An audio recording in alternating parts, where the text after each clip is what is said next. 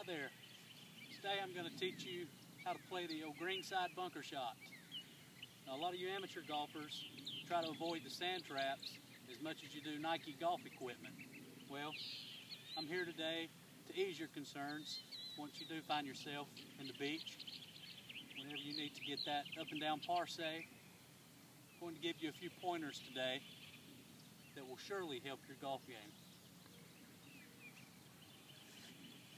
Now first, what you're going to need is you're going to need a sand wedge. I use a 56 degree. I'm scared of 60 degrees. I don't carry one. Don't want nothing to do with one. As long as you got at least 56 degrees, you're good to go. What I like to do first, pick out my target. Not a whole lot of slope in this green, so we're just going to fire right at the pin. Then we're going to dig in. We'll open that club face up a little bit like this right here.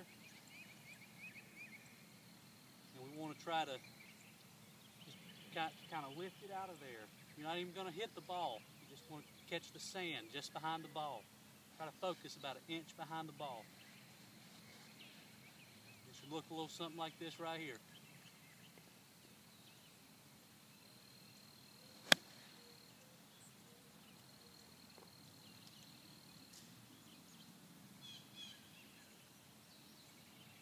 Just like that.